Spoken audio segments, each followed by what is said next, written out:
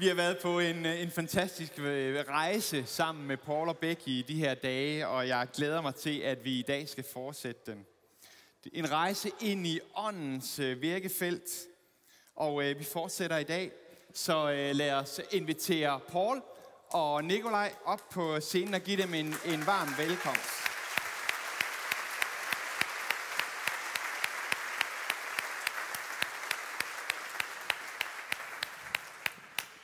Welcome. It's so good to have you here with us.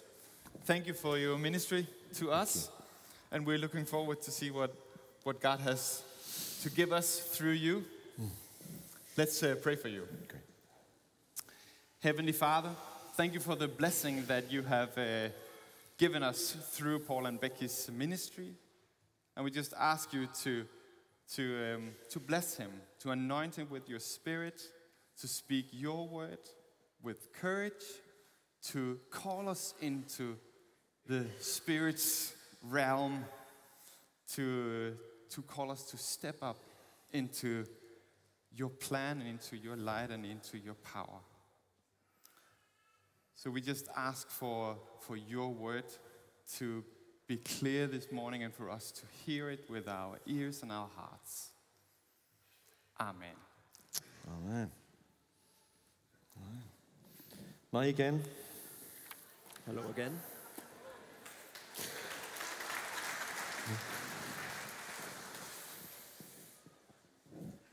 Hvordan var din morgenmad? How was your breakfast? Okay. Great. Wasn't yesterday a great day? Var det ikke en skøn dag i går? It was so important yesterday to have Becky and to have Kathy. Det var så vigtigt i går, at vi havde Becky og Kathy. To remind us that when teachers are teaching, til at minde os om, at når der står nogen og underviser, it's not because everything in their life is perfect. Så er det ikke fordi, de har styr på alt i deres liv.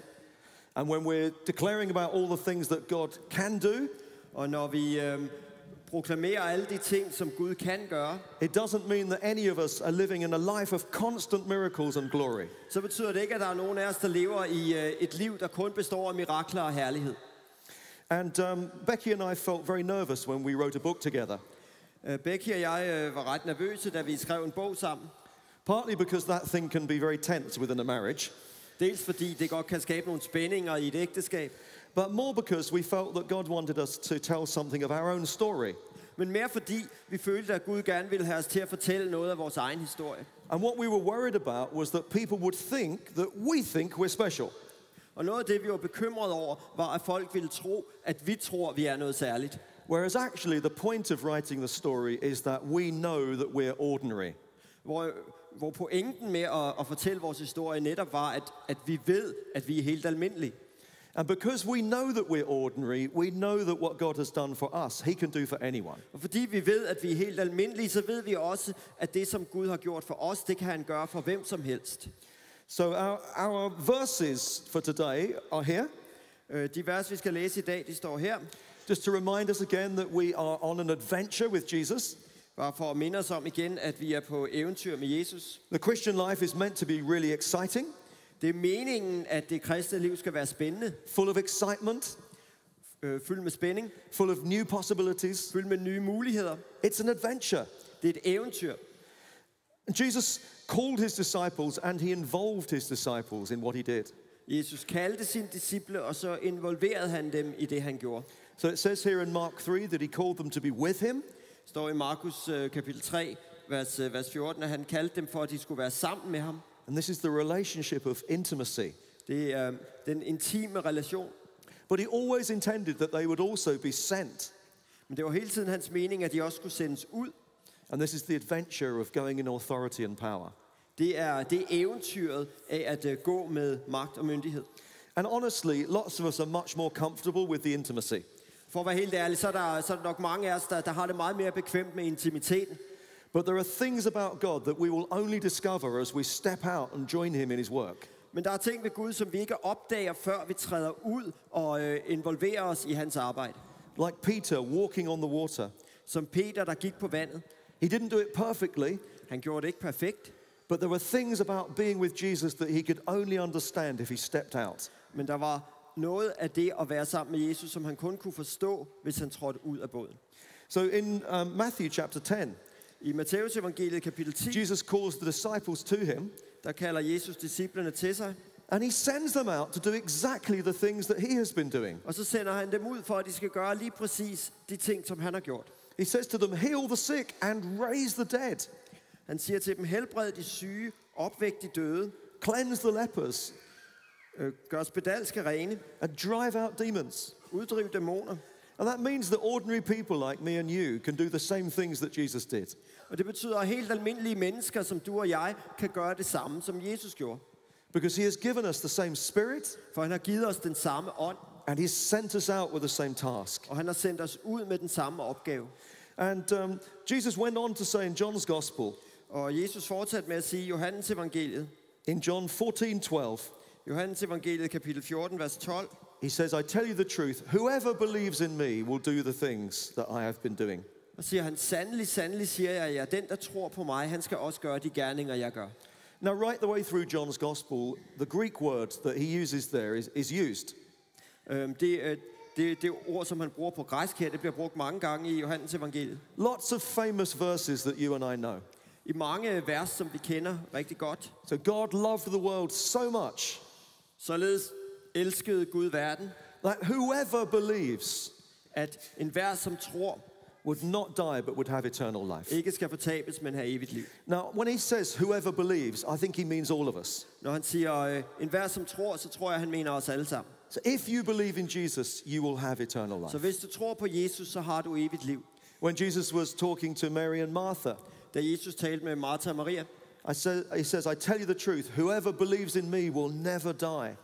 der sagde han, sandelig siger jeg, at den, der tror på mig, skal aldrig i evighed dø. And we understand that to mean that whoever believes in Jesus, any of us, Og det forstår vi jo som, at hvem som helst, der tror på Jesus, os alle sammen, that we will never truly die and be finished. vi kommer aldrig virkelig til at dø.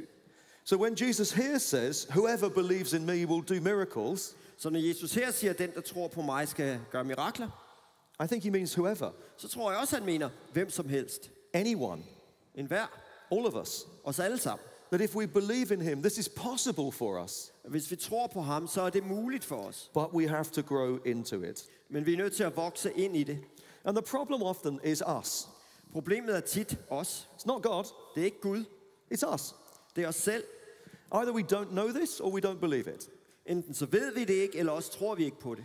Often we read it, but we struggle to believe it. Tit så læser vi det, men vi har svært ved at tro på det. And what Becky and Kathy were talking about yesterday is about how our circumstances make it hard for us to believe what God says. Det, som Becky og Kathy talte om i går, det er, hvordan vores omstændigheder kan gøre det vanskeligt for os at tro. How if your heart has been broken, Hvis dit hjerte er blevet knust, then it's hard to believe and trust that God is good. så er det svært virkelig at tro på og have tillid til, at Gud er god. How if life has damaged you and you've not felt safe, Hvis du er kommet til skade i livet, og du ikke har følt dig tryg, it's hard to step out and take risks. så er det svært at træde ud og løbe risici. Now, that really is not my testimony. Det er ikke mit vidnesbyrd. I've found in life that there are some people who are more emotional, Jeg har fundet ud af, at der er nogle mennesker, som er mere emotionelle, who are more experiential, som lever sig mere ind i deres oplevelser. and we say these are people whose hearts rule their head. Og om de mennesker siger vi, at deres hjerte regerer over deres hoved. And there are other people who we're not so emotional. Og så er vi nogle andre, som ikke er lige så emotionelle. We're more logical, Vi er mere logiske, more practical. mere praktiske. I'm one of them. Og jeg hører til den kategori. Remember, I was a mathematician as a student. Husk, at jeg er matematisk student. So Becky and I will be watching a film, Becky og jeg, vi sad og så en film, and I'll turn just to look at her, og jeg vendte mig om og kiggede på hende. and I'll suddenly realize that she's crying. Og så kunne jeg se, at hun sidder og græder. And then as a husband, I'm very worried. Og så som ægtemand bliver jeg jo bekymret. And why are you crying? Hvorfor græder du? And she'll say, it's sad. Så siger hun, jamen det er jo en sørgelig film. And I'll think about the film and I'll say, Og så tænker jeg over filmen, og så siger jeg, you're right, it is sad. jamen, det er du egentlig ret i. Det er en sørgelig film. Okay.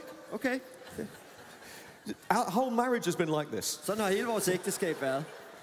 Because I am somebody whose head rules his heart. Fordi jeg er en person, hvor hovedet regerer over hjertet. And sometimes I look at people in church and I think, I wish I could be more emotional. Nogle gange så ser jeg på andre mennesker i kirken, så tænker jeg vil ønske, at jeg kunne være mere emotionel. I wish I could have more experience. Jeg vil ønske, at jeg kunne have nogle flere erfaringer med Gud. Because some people seem to have experiences of God all the time. Der er nogle mennesker, der ser ud til at erfare Gud hele tiden. And I feel like I'm watching. Og jeg føler det, som om jeg bare kigger på. No, I believe that if you have a strong mind, it's a gift. Jeg tror på, at hvis du har en stærk forstand, så er det en gave. It helps me as a teacher. Det hjælper mig som lærer. It helps me to strategize. Det hjælper mig med at lægge strategier. As a leader, it helps me to plan. Som leder, så hjælper det mig med at lægge planer. But so often we rely upon our gifts. Men alt for tit, så gør vi os afhængige af den gave. And we only approach God through them. Og vi nærmer os kun Gud igennem vores forstand. And in very subtle ways, we limit God. Og på den måde begrænser vi Gud på... We limit. Ja, vi begrænser Gud. Put God in a box. Vi lægger Gud i en kasse. Ja. How's he doing?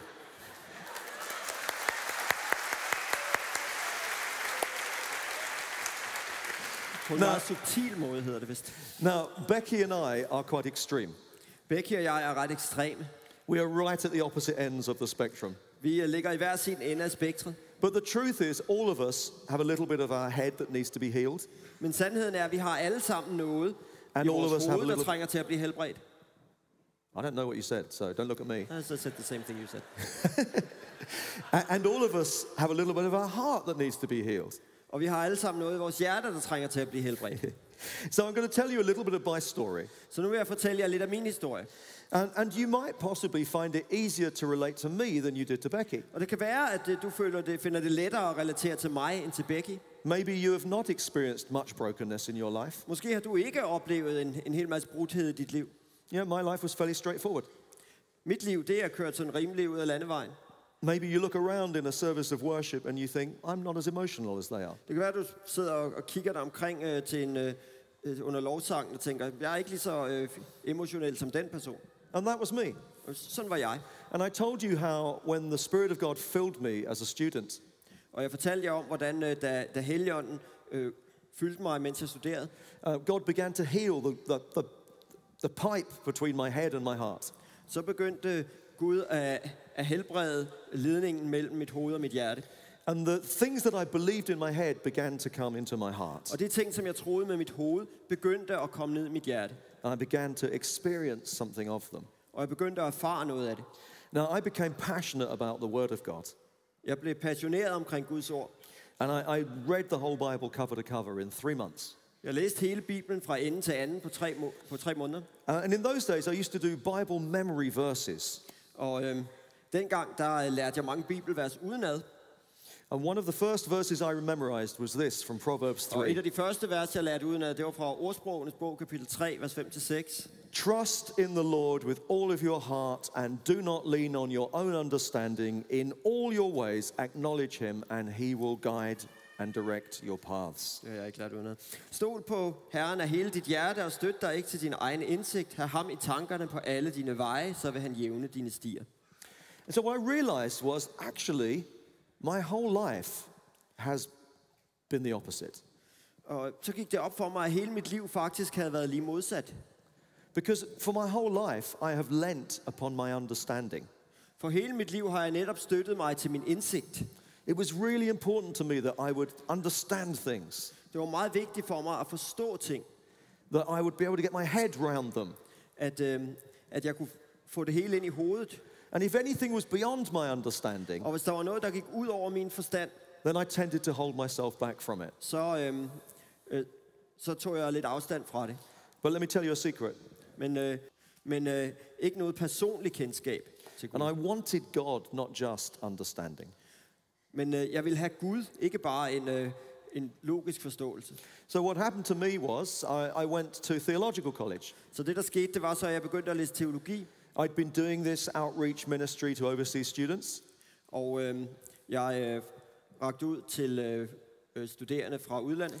And it had led me into a conviction that I was meant to preach and be a leader. Og det ledte mig til en overbevisning om, at det var meningen, at jeg skulle prædike, og jeg skulle være leder i kirken. So I went to theological college. Så jeg læste teologi. And for the first time, I met people who were charismatics. Og for første gang mødte jeg mennesker, som var karismatikere. And one day I was talking to one of these charismatics. Og en dag så stod jeg og talte med en af de her karismatikere. And he'd realized from some of the things I was saying that I had also experienced the Spirit of God in my life. Og ud fra noget af det, som jeg sagde, så var det gået op for ham, at jeg også havde erfaret Guds ånd i mit liv. But he also realized I knew nothing. Men det gik også op for ham, at jeg ikke vidste noget. It was actually the same man that prayed for Becky. Det var faktisk den samme mand, som bad for Becky. And so he asked me a bit about my story. Så han spurgte mig om min historie. And I told him about this experience of being filled with the Spirit when I was lying down. Og jeg fortalte ham om den her oplevelse, jeg havde af at blive fyldt med ånden, mens jeg lå ned. And he said to me, do you speak in tongues? Og så sagde han, taler du i tunger? And I said, well, you know, maybe on the third or fourth night of this experience, I prayed for the gift. Og så sagde jeg, måske sådan den tredje eller fjerde aften, mens jeg havde den her erfaring, så bad jeg om gaven. And I said, and I opened my mouth and I made some sounds. Og så åbnede jeg min mund, og der kom nogle lyde ud. But I realized that was just me, so I stopped. Men det gik op for mig, at det var bare noget, der kom fra mig selv, så derfor holdt jeg op. And he said to me, of course it was just you. Selvfølgelig var det dig selv. But it wasn't just you. Men det var ikke kun dig selv. He said, have you not read in the Bible? Har du ikke læst i Bibelen? They spoke in tongues De talte i tunger, as the Holy Spirit enabled them. eftersom hvad Helligånden gav dem at sige. And he said to me, it's always like this with God. Man sagde, sådan er det altid med Gud. It's always a partnership.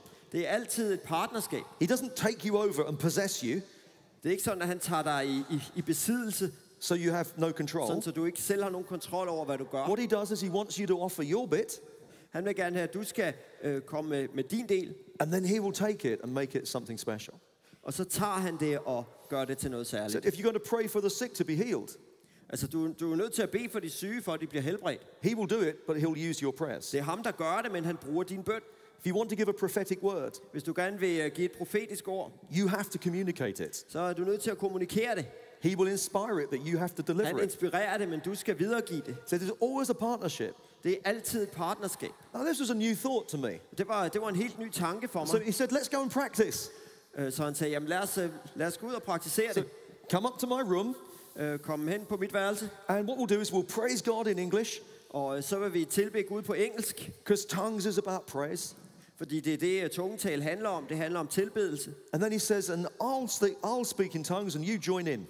Og så begynder jeg at tale i tunger, sagde han, og så kan du bare slutte dig til. Now, I wasn't sure I could join in, Ja, det var jeg ikke helt sikker på, at jeg kunne. but I thought, I want to give it a go. Jeg tænkte, okay, jeg prøver. So we praised God in English, Så vi tilbad Gud på engelsk. and then he started to praise God in this language I didn't recognize. Og så begyndte han at tilbede Gud på et sprog, jeg ikke genkendte. And he said, now go on, join in, Og join han in. sagde, kom nu, vær med. Now I opened my mouth and I started making a few sounds. Jeg åbnede min mund og begyndte at komme med nogle få lyde. And he said, don't worry about it, language always starts simply. Og han sagde, det skal du ikke bekymre dig om. Når man lærer et sprog, så begynder det altid simpelt. He said, babies don't come out with sentences. Spædbørn, de taler ikke i hele sætninger. I was slightly offended by the comparison. Jeg var en smule krænket over sammenligningen. But he says, you just have to trust God and just let it go. Han sagde, du er nødt til bare at stole på Gud og give slip. So as far as I could, I stopped thinking about it and I just started letting it go. Så godt jeg nu kunne, holde jeg op med at tænke over det og gav bare slip. And after a while, he said, yep, that's it. Og efter et stykke tid, så sagde han, ja, sådan er det. So just practice 5 minutes a day, Det er det, du skal. Bare øv dig 5 minutter om dagen. probably in the shower so nobody thinks you're strange.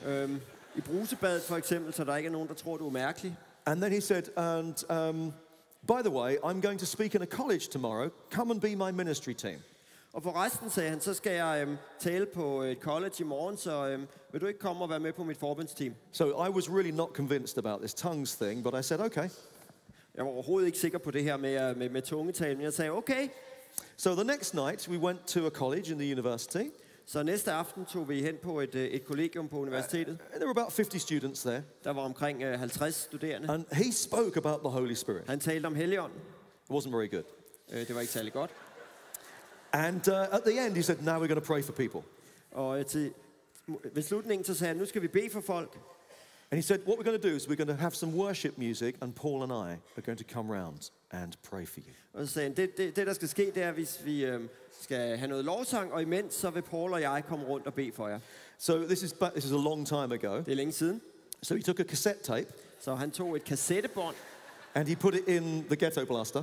og satte det i ghettoblasteren. It was now what I call worship 1. Det It var, was a long time ago.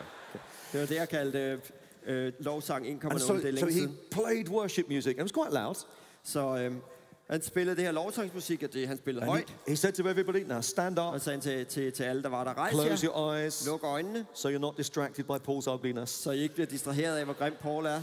Open out your hands like you're going to receive a gift. Ræk hænderne frem, som om I skal modtage en gave. And then he said, come Holy Spirit. Så sagde han, kom Helligånden. And then Paul and I, we're going to come round and bless what God is doing. Og så vil Paul og jeg komme rundt og velsigne det, som Gud gør. And he'd said to me, just go wherever you see the Spirit moving. Og han havde sagt til mig, bare gå hen, hvor du kan se, at ånden virker. Now, I had no idea what that meant. Jeg havde ingen anelse om, hvad det betød. It's like, because the Holy Spirit is invisible. For Helligånden er usynlig. So, but very quickly, he started praying for someone. Men han begyndte meget hurtigt at bede for And en. then so he was praying for somebody else. Og så bad han også for en anden. And then he was like praying for a third person. Og så bad han for en tredje person. And I'm like looking at it thinking, I don't know. Og jeg så på det og tænkte, Where's the Holy Spirit? hvor er Helligånden hen? And after a while, he starts doing this. Og efter et stykke tid, så går han sådan der. And I realized he wants me to go and pray for this girl over here.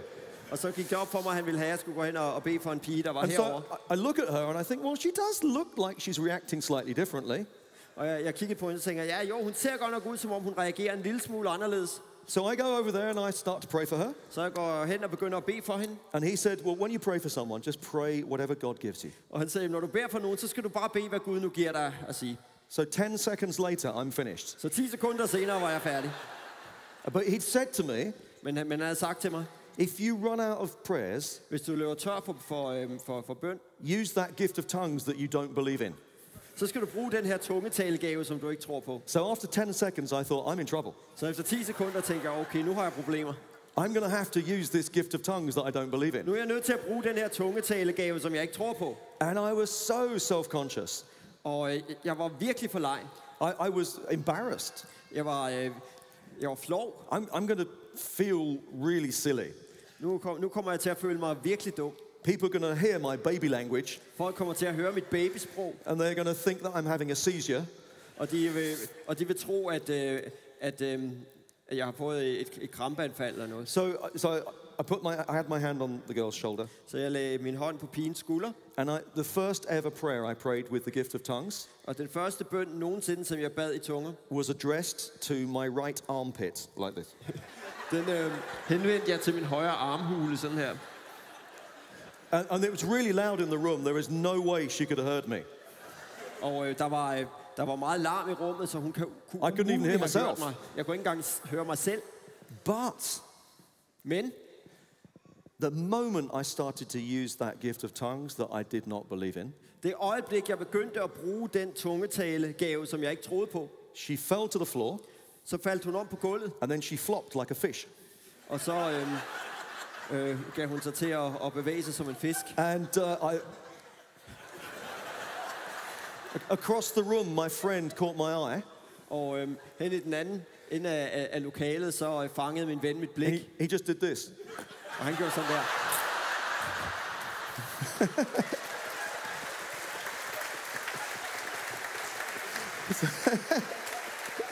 And I just followed her down, you know, Jeg fulgte bare med ned. pretended I knew what I was doing. This happens regularly. Noget som om jeg vidste, hvad jeg lavede, og ja, det her sker hele tiden. Anyway, after about 10 minutes, Efter omkring 10 minutter, she sat up så satte hun sig op, and she said, "Oh, that was amazing." og så sagde hun, det var fantastisk. And I thought, "Oh, I'm so relieved." Og så tænkte jeg, And det var what en she said lettelse. was, Og hun sagde til os, what happened was, in that time of ministry, det der skete var, at mens der blev bedt for mig, she had a memory. mens der blev bedt for hende, der havde hun fået et minde A memory had come up of how her father had taught her to swim. om, hvordan hendes far havde lært hende at svømme. And her father had taught her to swim by taking her to the deep end of the pool, Og hendes far havde lært hende at svømme ved at tage hende ind til den dybe ende af svømmebassinet and he would throw her in. og kaste hende ud. And then just when she was like not managing to swim, he would fish her out. Og så mens hun lå der og ikke kunne svømme, så fiskede han hende op. And he would say to her, catch your breath and we'll do it again. Og så sagde han til hende, når du har fået vejret, så gør vi det igen. So you can imagine she had a terrible relationship with her earthly father. Så som I kan forestille jer, så havde hun et frygteligt forhold til sin jordiske far. She found it really difficult to trust him. Hun havde meget svært ved at stole på ham. And she had become a Christian 6 months earlier. Hun var blevet kristen et halvt år tidligere. And guess what she was having trouble doing with her heavenly father? Og prøv en gang at gætte, hvad hun havde svært ved i forhold til sin himmelske far. She found it really hard to trust her heavenly father. Hun fandt det meget svært at stole på sin himmelske far. And in that encounter with Jesus, Og i det møde med Jesus, I think he took her back to the drowning moment. jeg tror, han tog hende tilbage til det øjeblik, hvor hun følte, hun var ved at drukne. But she says this time in the picture, I saw that Jesus was there and he was holding me up. Men hun sagde, denne gang, der så jeg i billedet, at Jesus var der, og han løftede mig op. And he was saying, the Father God is not like this. Og så sagde han, Gud fader er ikke sådan. He will never let you down. Han vil aldrig svigte dig. He will always save you. Han vil altid redde dig. And she ran off to make a phone call to her father. Og hun løb ud for at ringe til sin It's far. the first time in years that she had initiated the contact. Det var første gang i flere år, at hun havde taget initiativ til at kontakte ham. And I saw her about a year later, Jeg mødte hende et års tid senere. and she had a really good relationship with her father Der havde hun et rigtig godt forhold til sin far. and a fantastic relationship with her heavenly Og father. et fantastisk forhold til sin himmelske far. Now, who was that experience for? Hvem var den oplevelse for? Well, obviously it was for her, Den var tydeligvis for hende, but it was also for me. men det er også for mig. Because God said to me, who's somebody in my head all the time, Sorry. God said to me, Gud sagde til mig, and I'm somebody who's always in my head, og jeg er jo en, som altid opholder mig i mit hoved. there are things I'm going to ask you to do that you will not understand, but I will use them. Der er nogle ting, som jeg kommer til at bede dig om at gøre, som du ikke vil kunne forstå, men som jeg vil bruge. We'll look later, but when Paul says to the Corinthians about tongues, Vi kan se på det senere, når Paulus skriver til korinterne om tungetale. he says, if I pray in a tongue, my mind is unfruitful. Så skriver han, hvis jeg beder i tunger, så er min forstand uden frugt. I don't understand what I'm saying. Jeg forstår ikke, hvad jeg siger. So that helped me begin to step into some of the supernatural things Så det hjalp mig til at begynde at træde ud i noget af det overnaturlige. and trust God for things that I couldn't understand. Og have tillid til Gud i de ting, jeg ikke kunne forstå. But I still had a lot of problems. Men jeg havde stadig mange problemer. I still do. Det har jeg stadigvæk. But Becky and I went to our first church. Da Becky og jeg kom til vores første kirke, This was 1992. det var 1992. I was 12-ish. Jeg var 12 år. Sådan der omkring i hvert fald. And it was a great church, Og det var en dejlig kirke. very open to the Holy Spirit. Meget åben for Helligånden. And after 2 years, Efter 2 år, I was mature enough as an assistant pastor der var jeg moden nok som hjælpepræst to be left in charge til at få ansvaret, while 50 people from the church went to the New Wine Summer Conference. da 50 mennesker fra menigheden tog med til New Wine sommerkonference. And we sent off 50 people. Vi sendte 50 mennesker afsted, And a week later, we got back 50 idiots. og en uge senere fik vi 50 idioter hjem. Because something had happened at the conference. For der var sket et eller andet på konferencen. And they had had such a powerful encounter with the Holy Spirit De havde fået sådan et stærkt møde med Helligånden, that our meetings were completely changed at vores møder blev fuldstændig anderledes. for months and months. I månedsvis. Hundreds of people started to turn up. Der begyndte at komme hundredvis af mennesker, And they would come forward for prayer. og de kom frem til forbøn. And almost everybody we prayed for would fall over. Og stort set alle, vi bad for, faldt om. And it was a little church Det var en lille kirke. with just one aisle down the middle. Der var en enkelt midtergang. And at the end of the service, Og ved slutningen af gudstjenesten, the vicar and I would go into the vestry så gik sognepræsten og jeg ud i sakristiet and we would climb out of the window og klatrede ud af vinduet and run through the graveyard og løb hen over kirkegården to shake hands as people left. for at give hånd til folk, når de gik. Because the aisle was full of bodies. Fordi midtergangen var fuld af kroppe. There were people lying everywhere. Folk lå overalt. It was a really powerful move of God. Det var meget kraftfuld ting, Gud gjorde. And in the middle of all this, Og midt i alt det, I'm praying for people. It's all happening. jeg står der og beder for folk, og det hele foregår. They're praying for me. Og de beder for mig. Nothing. Der sker ikke noget. I am a brick. Jeg er en mursten. And to be honest, I had always had a problem with this whole falling over thing. For at være helt ærlig, så har jeg altid haft det svært med alt det der That falde. is never happening to me. Det sker aldrig for mig. And sometimes in prayer, I had felt the weight of the presence of God. Og nogle gange, når jeg har bedt, så har jeg følt vægten af Guds nærvær. You know, because in Hebrew, the word for God's glory is kavod. På hebraisk så er ordet for Guds herlighed kabod, And it literally means heaviness, weight.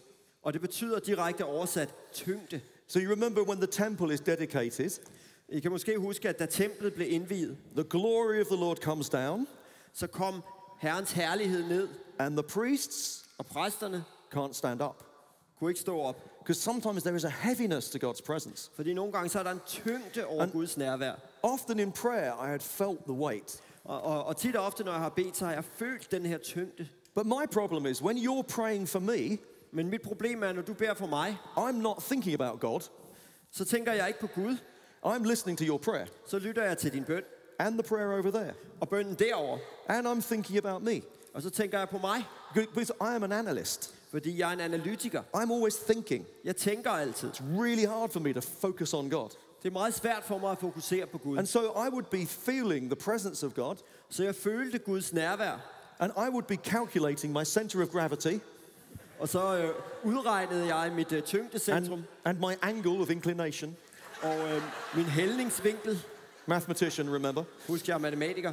And I would be thinking, I'm going to fall over. Og så tænkte jeg, jeg kommer til at falde. And so I would get to that point, because I'm thinking about it, I'd go, Og mens jeg tænkte over det, så trådte jeg lige et skridt tilbage. and then it would all start happening Og så again. begyndte det alt sammen at ske igen. And I'd get to that point, and Og I'd jeg go nåede til like det punkt, that. og så gjorde jeg sådan. I used to sometimes say, I've been from the front of the church to the back, like one step at a time.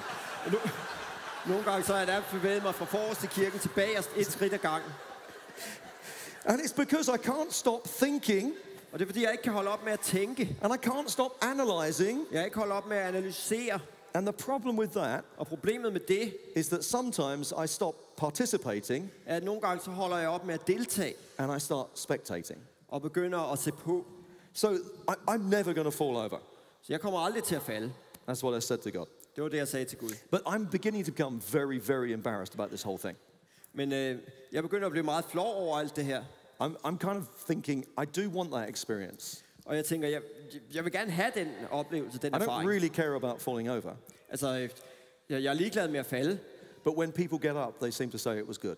Men når folk rejser sig, så siger de, det var godt. And I'm beginning to feel that maybe I'm stopping God from doing something. Og jeg begynder at føle, at jeg måske forhindrer Gud i at gøre noget. Now, it was never going to happen with other people praying for me.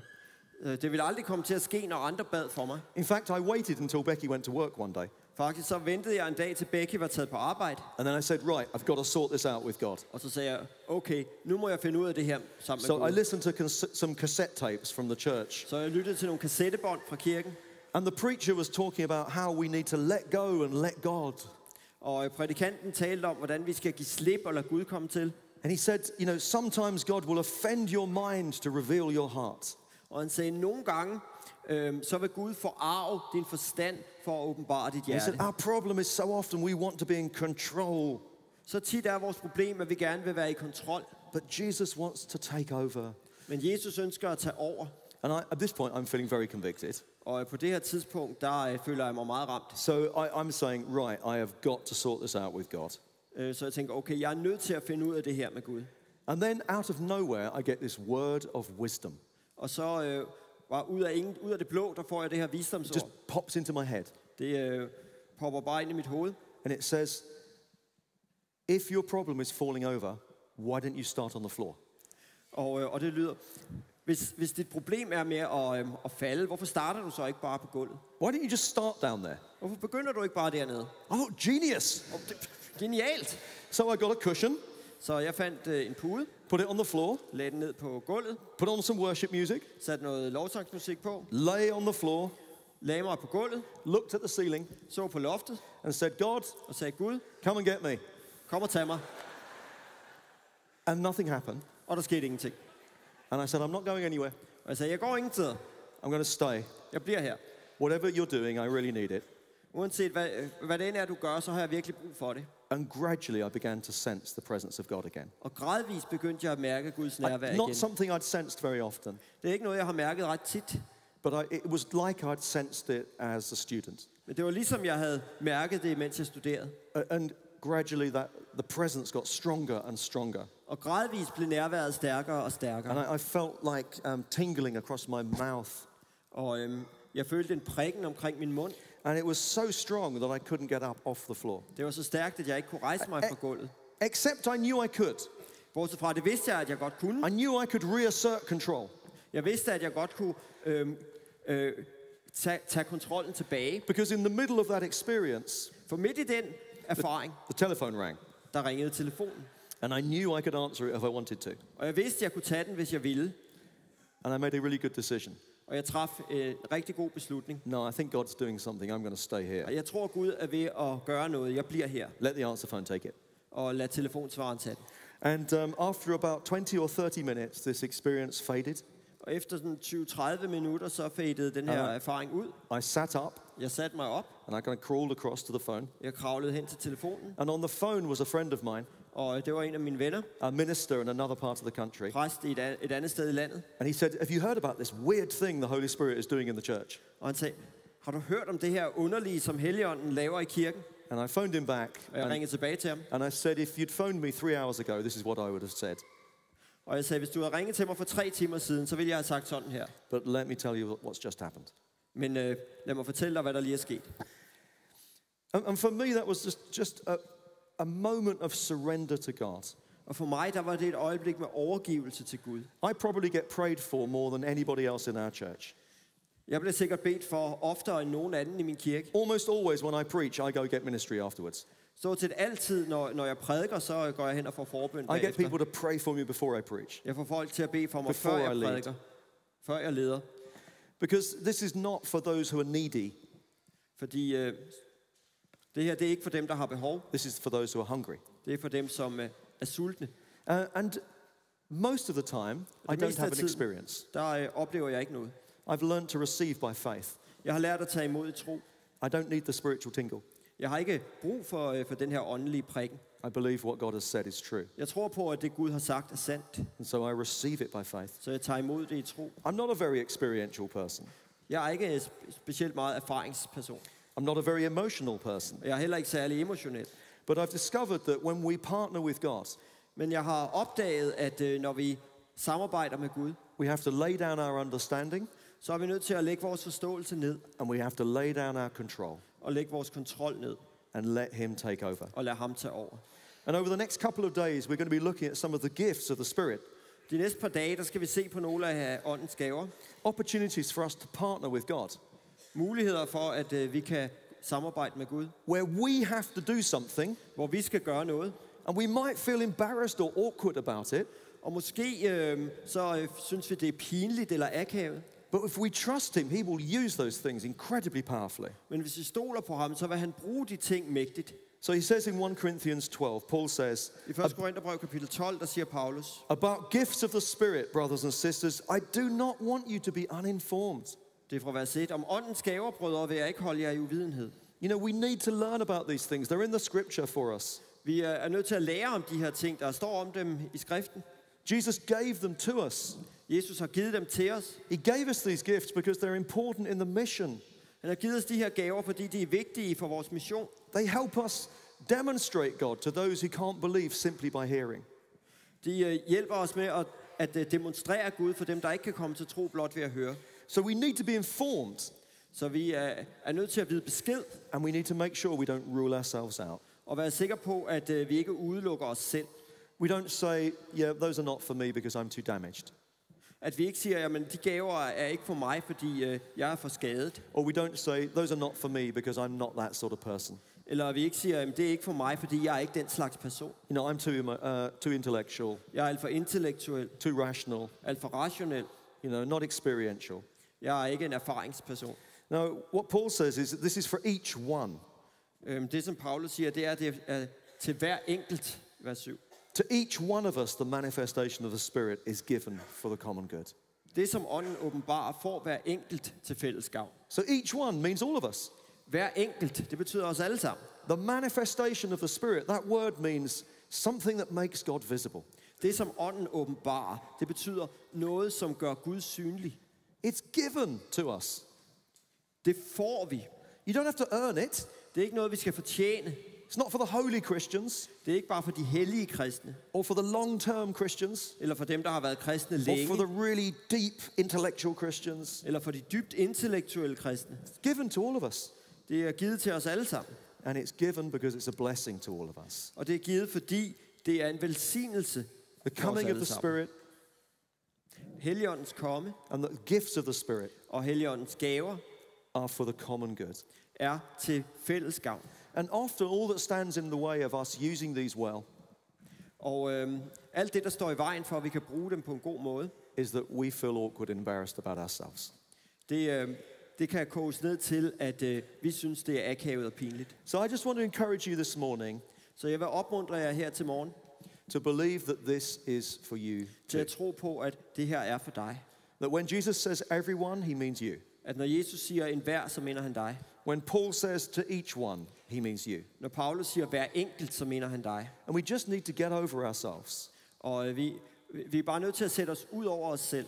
and not allow our damaged hearts or our overly rational heads to limit us. Og ikke give vores skadede hjerte eller vores overrationelle hoved lov til at standse os. So really today is all about freedom.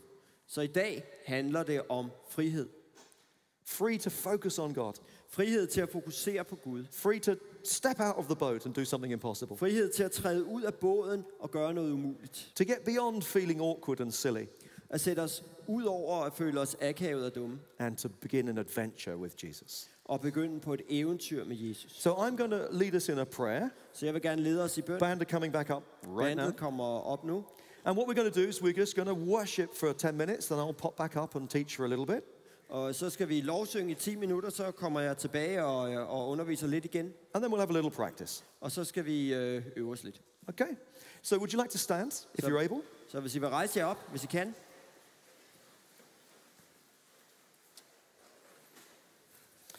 Now remember, all of us have issues with our heads and all of us have issues with our hearts. Husk, at vi alle sammen har nogle problemer med både vores hoved og vores hjerte. My issue was particularly with my head, For mig der var det især mit hoved, with my rational mind, min rationelle forstand, my scientific worldview. mit videnskabelige verdensbillede. And so if you're like me, then maybe today will speak to you. Så hvis du er ligesom mig, så vil det, der sker i dag, måske tale til dig. But actually it's for all of us as well. Men det er faktisk for os alle sammen. So I'm just going to pray a prayer where we lay down control and surrender ourselves again to God. Så jeg vil bede en bøn, hvor vi giver afkald på kontrollen og overgiver os til Gud igen. So let's focus upon him. Så lad os fokusere på ham. Lord, we want more of you. Herre, vi vil have mere af dig. And please forgive us when we tell you Tilgiv os, når vi siger til dig, that there are only certain ways that you can turn up. at der kun er nogle bestemte måder, du kan dukke op på. Lord, do whatever you want to do. Herre, gør hvad du end vil gøre. We lay down the demands to understand. Vi lægger vores krav om at forstå ned. Lord, we're sorry that we so often demand to be in control. Undskyld, at vi så tit forlanger at have kontrol over, hvad der sker. Almost as if we don't trust you. Næsten som om vi ikke stoler på dig. Or we're afraid that you'll embarrass us. Eller vi er bange for, at du vil gøre os flove. And because you are good and loving, Fordi du er god og kærlig, we want to say, Lord, have your way with us. så vil vi sige, Herre, lad din vilje ske med os. Let us not be self-conscious, Lad os ikke være forlegne og opmærksomme på os selv, but let us be so focused upon you men lad os fokusere på dig that you receive all that we are and all that we have. så meget, at du modtager alt, hvad vi har og alt, hvad vi er. We want to love you with our heart, our soul, our mind, Vi vil elske dig med vores hjerte, vores sjæl og vores sind. with all of our strength. Med hele vores styrke. Lord, we surrender everything to you. Herre, vi overgiver alt til dig. Thank you that you give all things freely to us. Tak fordi du giver alting frit til os. So we want to freely give ourselves back to you. Så vi vil frit give os selv tilbage til dig. And as David said, I must become more undignified than this. Som David sagde, jeg vil vandære mig selv endnu mere. So Lord, we want to say that everything we do is for you. Så Herre, vi ønsker at sige, at alt hvad vi gør er for dig. And help us to go beyond ourselves, Hjælp os til at sætte os ud over os selv. to bring you the praise that you're deserving, Og give dig den lovprisning, du fortjener. to express our love to you, At udtrykke vores kærlighed til dig. because you are worthy of our praise. For du er værdig i vores lovprisning. Amen. Amen. Amen. So would you like to sit down? I'm just going to just explain a little bit about the next bit. Hvis I vil sætte jer igen, så vil jeg forklare noget mere om det næste, der skal ske. The first thing I really need to say to you is Det første, som jeg har brug for at sige til jer, det er, that a lot of us have had problems with the issue of the gift of tongues. at der er mange af os, der har haft problemer med hele tungetalens gave. And sometimes that's because sections of the church say, unless you speak in tongues, you're not really a Christian. Og det er blandt andet, fordi der er nogle dele af kirken, der siger, med mindre du taler i tunger, så er du ikke en rigtig kristen. Or if you have been baptized in the Spirit, you will speak in tongues. Eller hvis du er blevet døbt med Helligånden, så vil du også tale i tunger. And somehow people who speak in tongues are better than people who don't speak in Og at folk, tongues. der taler i tunger, på en eller anden måde er bedre end folk, der ikke gør. But the truth is, when we get to heaven, Men sandheden er, at når vi kommer i himlen, there will be people in the front row så vil der være folk på forreste række, who never even thought that they could speak in tongues. som aldrig nogensinde har tænkt på, at de kunne tale i tunger. You know, it's not that important. Så vigtigt er det ikke. So let's not make it a problem. Så lad os ikke gøre det til et problem. It isn't a sign of whether God loves us or not. Det er ikke et tegn på, om Gud elsker os eller ej. Now, I believe that all of us can actually speak in tongues. Jeg tror på, at vi alle sammen kan tale i tunger. But I want you to hear this. Men jeg ønsker, at I skal høre det her. I believe all of us can, Jeg tror på, at vi alle sammen kan, but no one has to. men ingen behøver. And I believe that because that's how I understand 1 Corinthians. Og det tror jeg, fordi det er sådan, jeg forstår 1. Korintherbrev. Now, sometimes people say, aha, but there is a verse in Corinthians that says not everybody does speak in tongues. Nogle gange så siger folk, jamen der er jo et vers i 1. Korintherbrev, hvor der står, at det ikke alle taler i tunger. It comes from the end of chapter 12. Det er i slutningen af kapitel 12, vers 30. It says, are all apostles? Vers 29. Kan alle være apostle? No, obviously not. Nej. Are all prophets? Are all teachers? Do all work miracles? Er alle profeter eller lærere? Kan alle gøre mægtige gerninger? Do all have gifts of healing? Har alle nådegaver til at helbrede? Do all speak in tongues?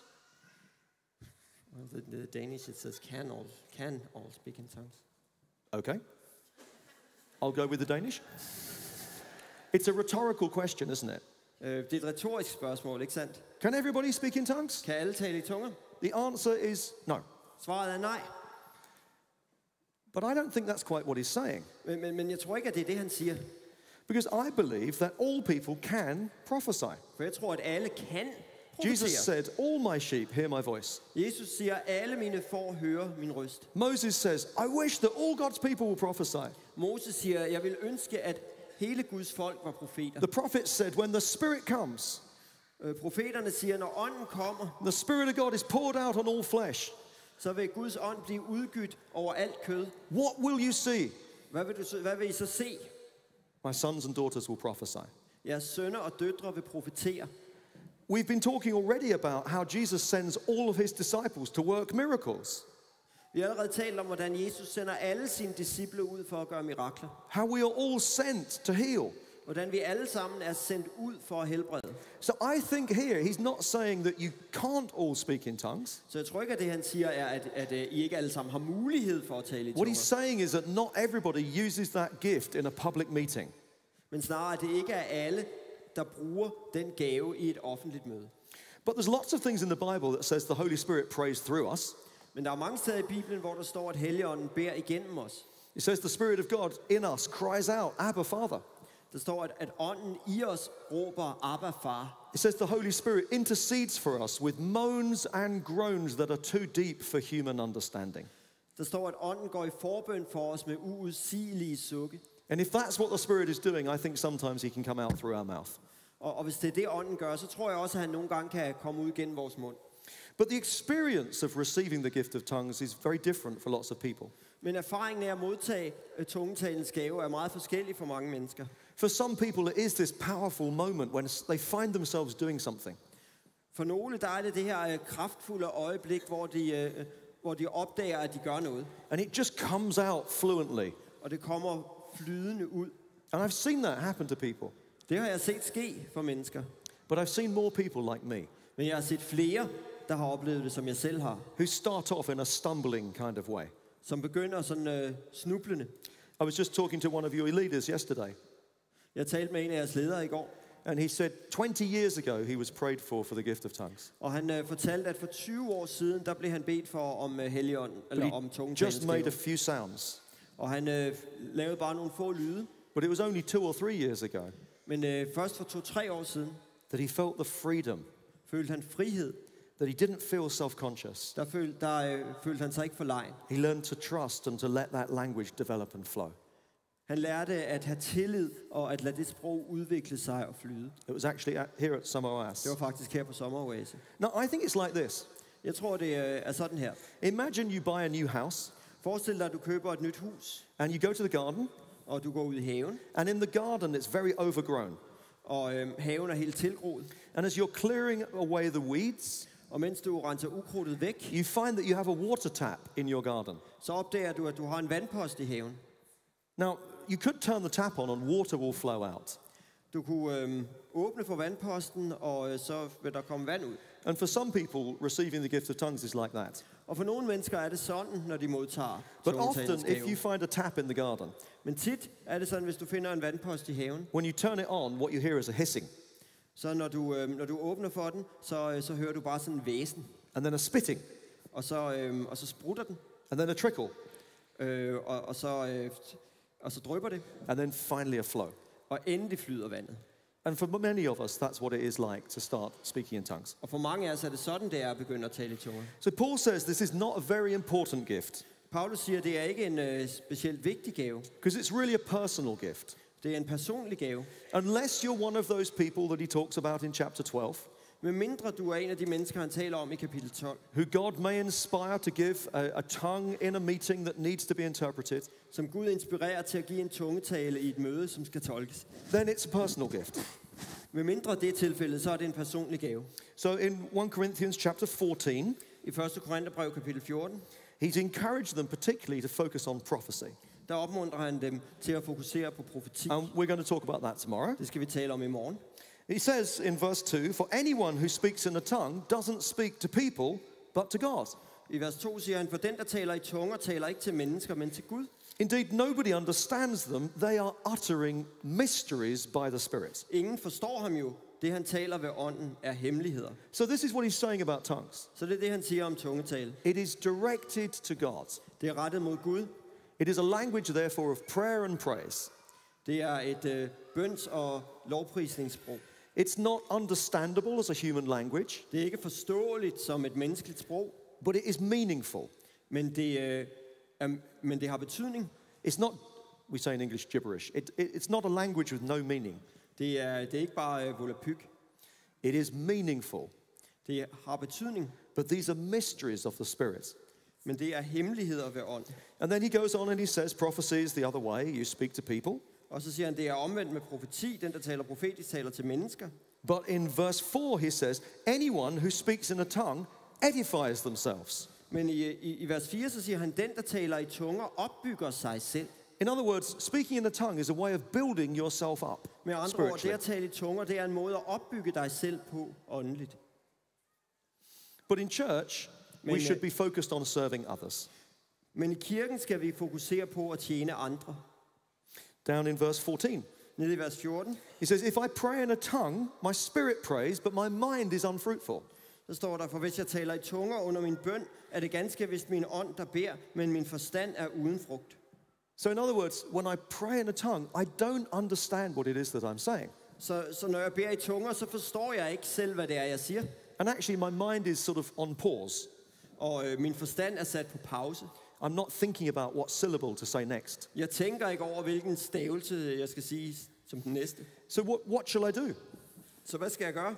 Well, he says, I will pray with my spirit, Paulus siger i vers 15, jeg vil bede med ånden, but I will also pray with my understanding. men jeg vil også bede med forstanden. In other words, sometimes it's good to pray and to understand what it is that you're saying to God. Med andre ord, nogle gange så er det godt at bede og forstå, hvad det er, du siger til Gud. But maybe there are some times when we need to pray and we don't really understand. Men nogle gange har vi måske brug for at bede, uden at vi forstår, hvad vi siger. He says you can also do this with singing. Han siger, det kan man også med med sang. He says, I will sing with my spirit, Jeg vil lovsynge med ånden, but I will also sing with my men understanding. jeg vil også lovsynge med forstand. Mostly in church, when we sing words that are meaningful to us and we understand what we're saying to God. For det meste, når vi synger i kirken, så synger vi ord, som har betydning for os, og vi forstår, hvad vi synger. But maybe there are times when we want to praise God and we just don't have the language. Men måske er der nogle gange tidspunkter, hvor vi gerne vil prise Gud, men vi har ikke ordene. And we could just be quiet and contemplate Him. Så kan vi bare være tavse og kontemplerende. Or maybe we could partner with God, Eller måske kan vi samarbejde med Gud, begin to make sounds, begynde at lave lyde, let the Holy Spirit make them meaningful. og lade Helligånden give dem, And just trust in faith that somehow the Spirit is bringing mysteries. og bare stole på i tro, at ånden på en eller anden måde taler We're hemmeligheder, bringing something that's meaningful and worthy to God.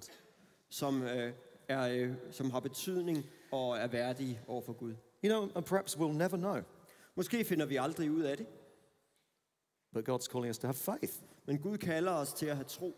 Maybe like He did for me, He might confirm it to you in other ways. Måske vil han bekræfte det for dig, ligesom han gjorde for mig. You'll recognize that your relationship with God is growing, Og så vil du opdage, at dit forhold til Gud that you're vokser, feeling built up, og at du føler dig opbygget.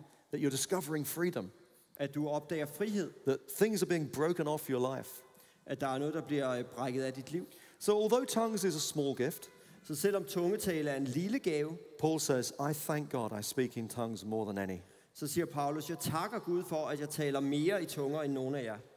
So unless we're talking about somebody who interrupts a meeting to bring a tongue, Så medmindre vi taler om en, der afbryder et møde for at komme med en tungetale, I think it's okay for us to use tongues together. så tror jeg, at det er i orden, at vi bruger tungetale sammen. Anybody can, nobody has to. Alle kan, ingen behøver. So what we're going to do is we're going to ask the band to come up, Så nu vil vi bede bandet om at komme op, and we're just going to practice some singing. og så vil vi øve os i noget sang. Now, this is the most frightening thing you have ever seen in my hands, Det her det er det mest skræmmende, I nogensinde har set i min hånd. because I'm joining the band. For nu skal jeg være med i bandet, So just so I can help lead you. bare for at jeg kan hjælpe med at lede jer. And what we're going to do is we've chosen a song that we think most of you will know. Vi har valgt en sang, som vi regner med, at de fleste af jer kender. We're going to sing it in English, Vi because I'm synger den English. på engelsk, fordi jeg er englænder. And although I've been trying really hard, my Danish is not that good. Og selvom jeg har forsøgt, så er mit danske ikke så godt endnu. But we're also going to leave some spaces where we're going to try and be free to sing our own words to God. Men vi vil også have nogle åbninger, hvor vi kan synge vores egne ord til Gud. And you can do that in English or in Danish. Det kan du gøre på engelsk eller på dansk. And then as we get used to being in the flow of being free worshiping God, Og efterhånden som vi vender os til at være i det her flow og være frie til at tilbede Gud, I'm just going to encourage you to try to open your mouth and sing with words that you haven't learnt. så vil jeg opmuntre dig til at prøve at åbne munden og synge med ord, som du ikke har lært. And it's not going to work unless you make some sounds. Og det kommer ikke til at virke, medmindre du laver nogle lyde. That's your part. Det er din del. If you're waiting there like this Hvis du står og venter sådan her, for God to hit you on the back of the head på at Gud skal slå dig i baghovedet, so that all these words will come out, så når alle ordene kommer ud, probably not going to happen. så kommer det nok ikke til at ske. Then we just need to just kick our brains to one side Så vi skal sparke vores hjerne til side and start to make sound. og begynde at lave lyde. Now, would you like to stand if you're able? Så hvis I vil rejse jer op, hvis I kan. Now, before we actually start this, I'm going to do one more thing. Før vi begynder, så er der én ting mere, jeg vil gøre. If you're someone that maybe has prayed for this gift and you're not confident that you've received it, Hvis du er en, der har bedt om at få den her gave, og du ikke er sikker på, at du har fået den, I'd like you to come and just stand at the front. så vil jeg bede dig om at komme og stå heroppe foran. And don't worry, I'm not going to put a microphone in your Og bare face. rolig, jeg stikker ikke mikrofonen ned i ansigtet på dig. What I want is I want there to be a wave of praise coming over you. Jeg vil bare gerne have, Der bliver en bølge af lovprisning, der skyller over dig. From those of us on the platform, fra os på scenen, and from those of us behind you. og fra dem bag dig. And maybe some of the ministry team might just come around and encourage you a little bit as well. Og måske er der nogen fra forbundsteamet, der kommer rundt og opmuntrer dig lidt. So if you think, you know, I really would like to give it a go, why don't you come stand at the front now? Come Så tænker quickly. jeg vil virkelig gerne give det en chance, så kom herop foran nu. Skynd dig at komme.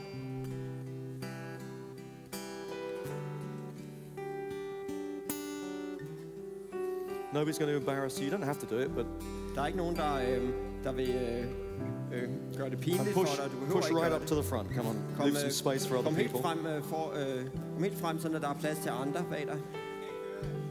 We're all going to be singing at the same time, so nobody's going to hear you. Vi kommer alle sammen til at synge samtidig, så der er ikke nogen, der kommer til at høre dig. Now I'm going to move to this microphone now. Thank you. Nu går jeg over til den anden mikrofon. So my encouragement for everybody is, if you're someone that does already speak in tongues, Så min opmuntring, det er, hvis du er en, der allerede taler i tunger, be really loud. så gør det rigtig højt. There is nothing magic about loud, Der er ikke noget magisk ved at tale højt, but it's encouraging. men det er opmuntrende. It's permission giving. Det er noget, And it breaks open the way for other people. som åbner vejen for andre og gør, at de føler sig frimodige. So we're going to start to sing. We're going to start, before we start praying for people, ministry team, hands off. Så før vi begynder at bede for folk, forbønnen, hænderne væk, Let's just sing this in English first. så lad os synge det her på And engelsk let's get først, into praise and worship to God again. og så bevæge os ind i lovsang sammen. More love. More love. More power. More of you in my life. Spirit of God, fall in this place. More love. Set us free to worship you, Lord. More power. More of you in my life. More love, more power, God. More love. More power. More of you in my life. Du er altid mere. More love. More power. More of you in my life. Sing the words together. More love. More power. Lord, this is our prayer. Send us More free. of you in my life. Set us free to praise you, Lord Jesus. More love, more power, more of you. I will worship you. I will worship you with all of my heart. I will worship you with all of my mind. I will worship you with all of my strength. For you are my Lord. You are my Lord. Okay, we're going to do that again.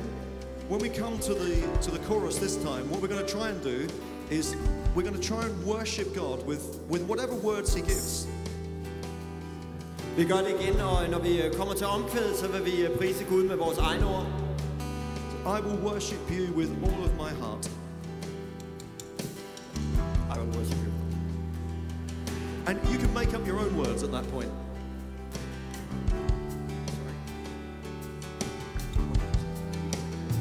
Og du kan lave dine egne ord. And just sing anything. But sing out some praise to God. It's easy if you know that it has a certain number of beats. Bare syng din pris til Gud. Det er nemt, hvis du ved, at der er et bestemt antal stavelser. Jesus, you are Lord. Holy Spirit, come. Fall on your church. Just anything like that. Bare små sætninger, som passer i antallet af stavelser.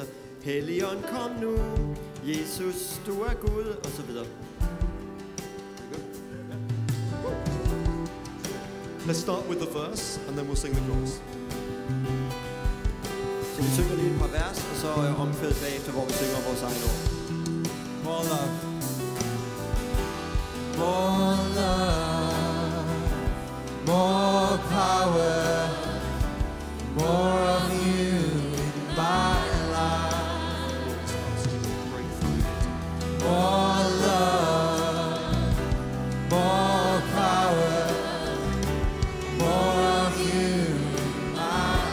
worship.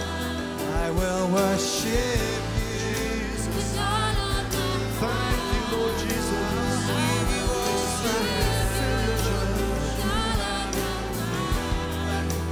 You are Lord God. Fill up your church. Breathe your spirit in. Fill us with power, Lord. We worship you. Worship you with all our hearts. Worship you. We're abandoned to your praise, Lord. Worship you with all of my mind. You are my God. You are son.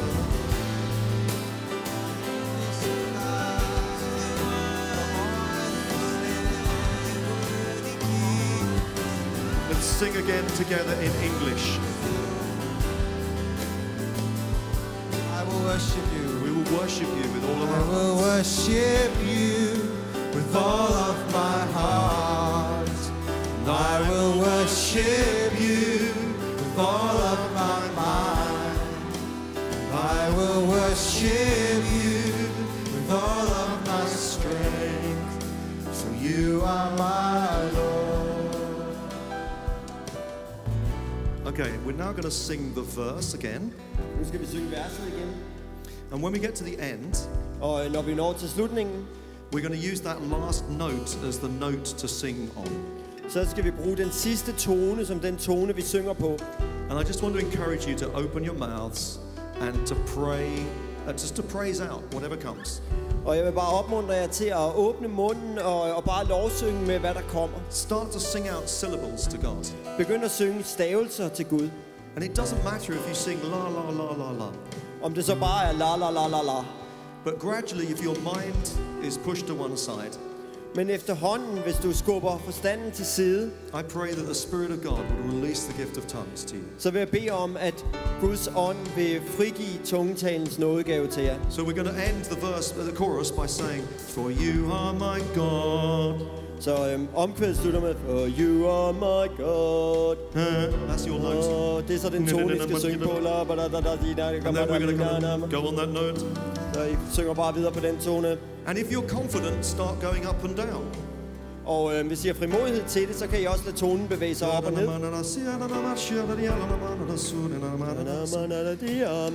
We'll just see what God does. So Lord, we pray that you would release us in tongues of men and angels. Gud, vi beder om, at du vil frigive tungetalens Spirit of God, nådegave. set us free to worship you. Helligånden, sæt os fri til at tilbede. One chorus, and then tongues. Read up the chorus. Okay. I will worship you. I will worship you with all of my heart. I will worship you with all of my mind. I will worship you with all of my strength.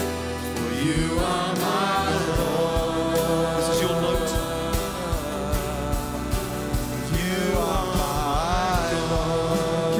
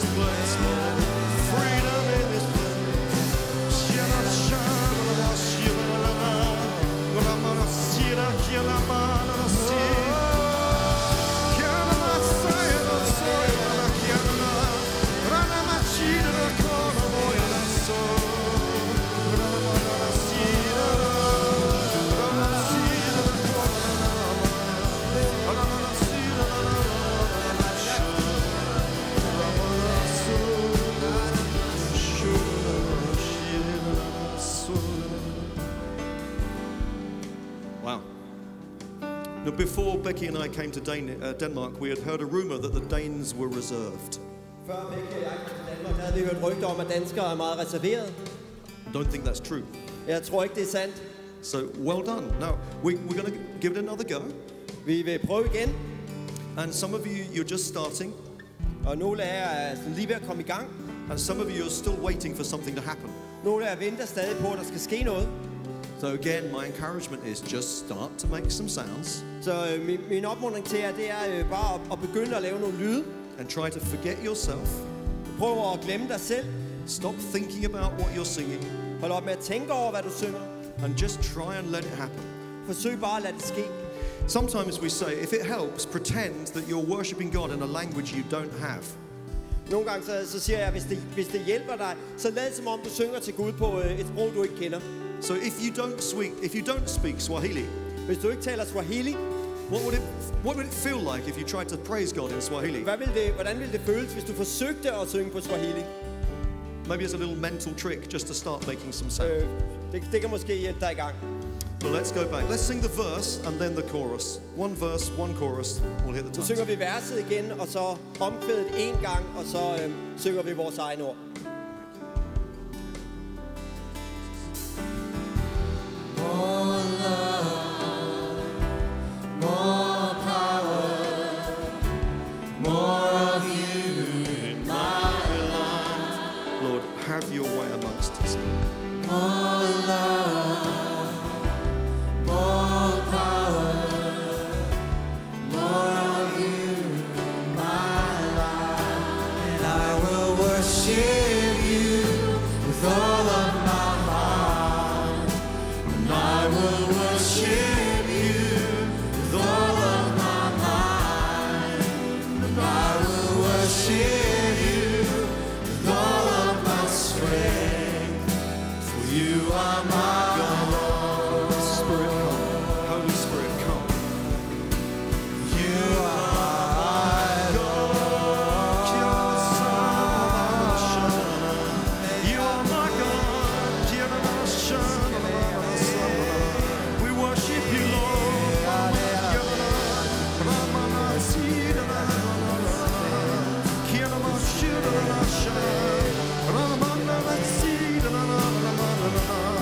Let's build it up.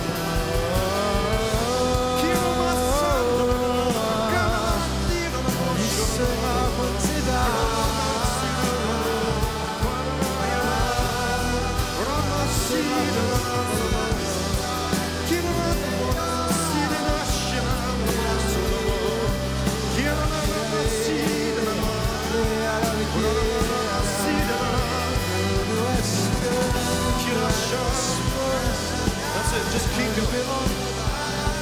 Be released, be encouraged.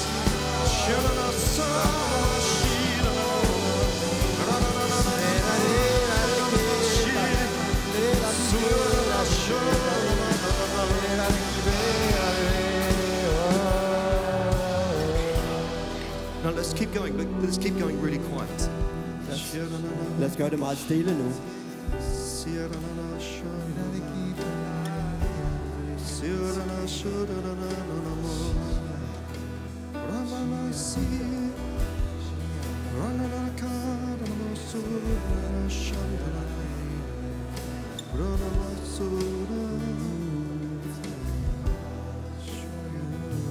Really quiet.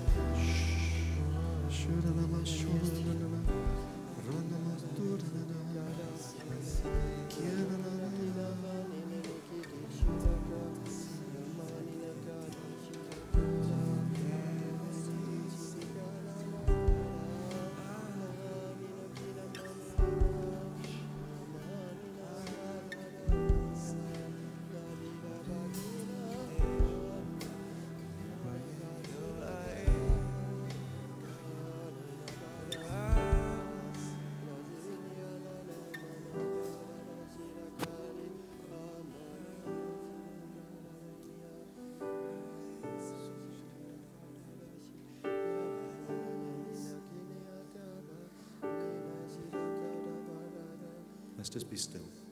Lad os bare være stille.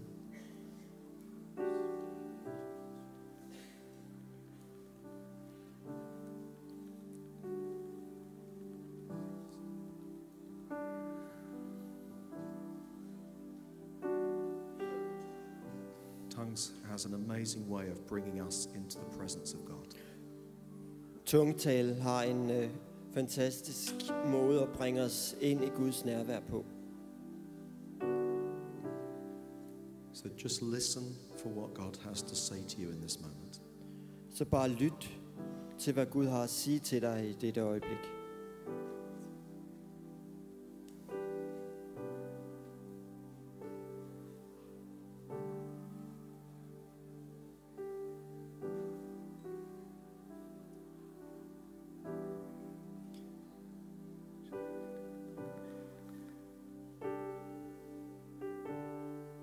And I think for some people, he's just speaking words of love.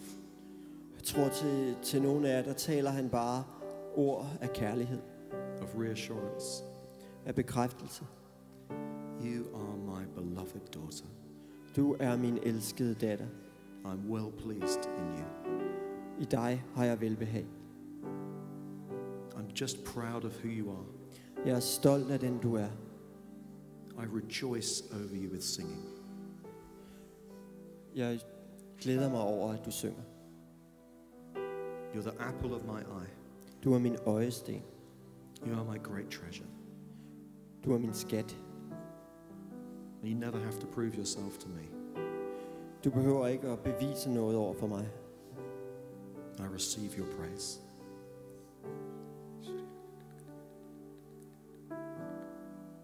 Thank you. And I pray, Lord, that you would continue to help us bring you praise. Herre, jeg beder om, at du vil blive ved med at hjælpe os til at give dig lovprisning. We want more of you in our lives. Vi vil have mere af dig i vores liv. We want to learn how to surrender control. Vi ønsker at lære, hvordan vi overgiver vores kontrol. How to step into things that we don't understand. Hvordan vi træder ud i ting, som vi ikke forstår. We fix our eyes upon Jesus. Vi retter vores øjne mod Jesus, And we know that we are loved. og vi ved, at vi er elsket. Thank you, Lord. Tak, Herre.